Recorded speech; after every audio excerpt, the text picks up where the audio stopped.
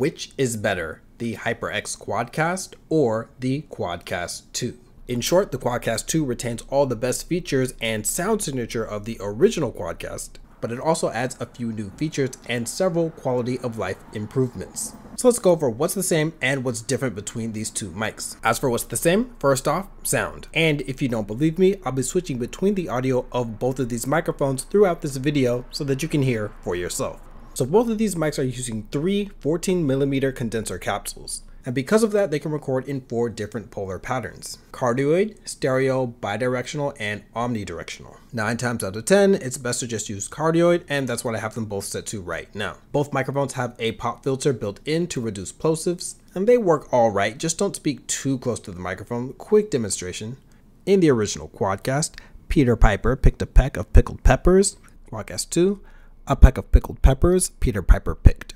Now, in my testing, I couldn't honestly hear a difference between these two devices when it comes to the audio quality. There is one technical difference in the sound, but we'll get to that in the differences section. Now, the pop filter that's under the grill, that leads me to the second similarity between these mics, and this is the lighting. Now, the QuadCast 2 can do a little bit more in terms of lighting, but we'll talk about that in the differences section, but generally they're the same. So if you tap the top of the microphone, there's a capacitive mute button, another similarity, and the pop filter is actually red, so it just lights up and then makes the microphone glow red. And then same with the QuadCast 2. Muting the mic turns the light off, so it's really easy to tell if you're muted or not. The builds are also very similar with a combination of plastic and metal. The QuadCast 2 is stated to be aluminum. Now they come with a stand and a shock mount attached. The shock mount is alright, it mitigates very minor bumps. Quick demo on the QuadCast 1, just bumping this a little bit. Then the QuadCast 2. Now, when it comes to desk rumbles, the shock mount is okay, but there's something that I'll show in the differences section that's really going to make a big difference. I'll just do a tiny bit of keyboard typing here.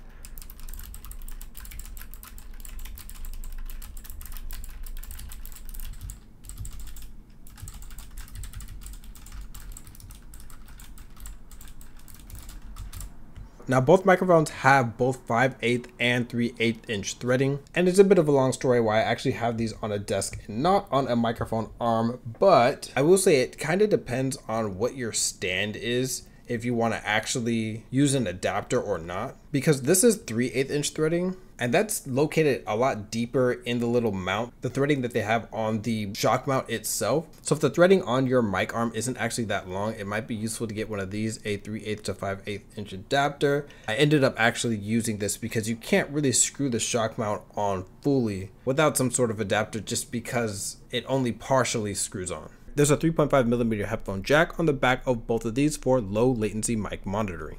Now, as you probably noticed, I'm not doing that right now. I personally don't like or prefer doing that at all. Now, let's get into the differences, which is a lot more interesting. Now, as good as the original QuadCast is, it did have 2 minor issues which have been mostly addressed in the QuadCast 2.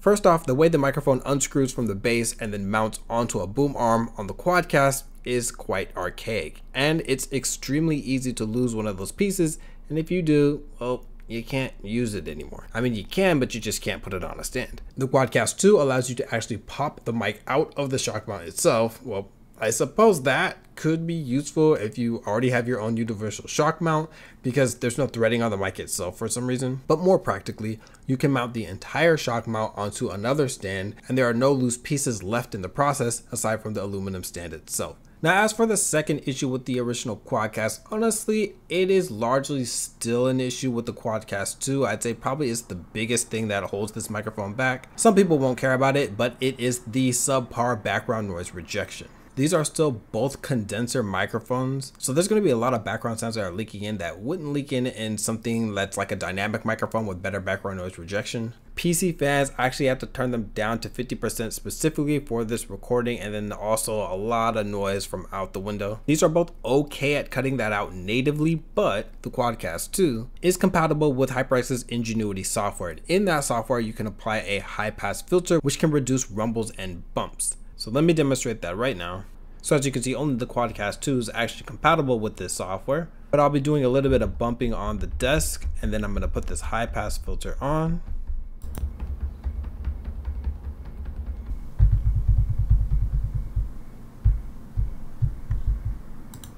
It's not completely gone, but it is quieted down quite a bit, and it's going to be really helpful if you're doing like some sort of keyboard typing. Quick demonstration of that.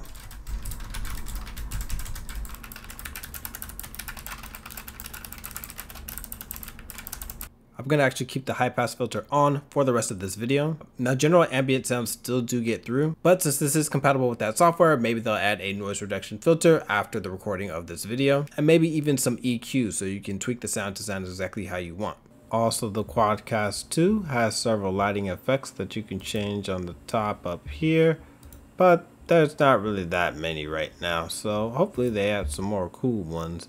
But right now I've got a combination of lightning and wave. Lightning has a little pop, and then wave is just kind of, I don't know, it's not really that cool. Some more quality of life changes. Both of these microphones can record the full range of human hearing, 20 Hz to 20 kHz. That's excellent. However, the QuadCast 2 can record at up to 24-bit 96 kHz, whereas the original QuadCast is 16-bit 48 kHz. Can you actually discern the difference between the two in practice? Well, due to video rendering compression, definitely not in this video. Another thing, the braided wire has gone from USB Mini B on one end and USB A on the other to USB C on both ends, and there's a USB C to A adapter included in the box. There's now a multifunction knob to adjust either the mic volume, headphone volume, or mic monitoring volume. You press it in while there are headphones plugged in to toggle between these. If there's no headphones plugged in, then you can just change the mic volume and that's it. On the original QuadCast, there's a slippery volume wheel on the bottom, and there's no way to actually change the mic monitoring volume. Also, a change from a knob on the back of the QuadCast for cycling the polar pattern to a new input by holding down the multifunction button for 5 seconds to do that instead. Plus, the top of the mic will light up in a pattern that lets you know which one you're on.